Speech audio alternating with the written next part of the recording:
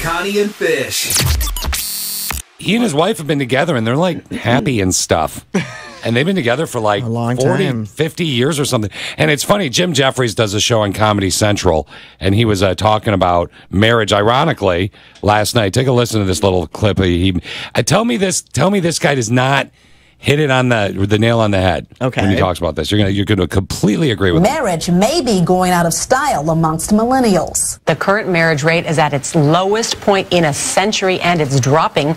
Of course it's dropping. We're just finally being honest with ourselves that it's not normal. You meet a couple that's been married for 50 years and no one says, yeah, that checks out, that's par for the course.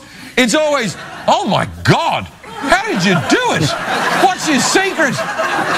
And you always get the same response. She says, well, it's all about compromise. And then the guy chuckles and says, yeah, she's always right. And then he looks down at the floor and a small portion of him dies.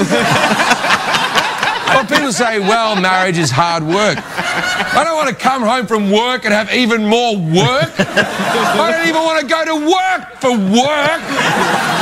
Who's that? Jim Jeffries. This dude is on the money. It's the Jim Jeffries Show. It was on last night on Comedy Central if you want to rewatch it, if you have the app or whatever. But he pounded it on the head right there. That's true. Which thing are you saying? But all of it. That when you find out somebody's been married for 50, 60, 70 years, you go, oh my gosh, how did you do that? You Instead never, of like, that's true. Yeah. Well, you got married younger, right? Yeah, 20. Oh, yeah, we're 70. Okay. Well, good, good for you. Yeah, that's true. We all act like it's the biggest surprise ever. 50 years. Oh. Like you should get a Nobel Peace Prize for being married that long. I'm celebrating 5 this Saturday. Yeah, we just celebrated 5. Yeah, you did. Yeah, we did. And Alicia has never stayed in a relationship over 2.5 years. And you've never been in one this long. Hey, this isn't about me. You never have either. Don't act like her. Yeah. You never have either. But you listen to that guy talking. Hey, it is all about compromise. She's always right. And looking down and a small part of your soul is being eaten away.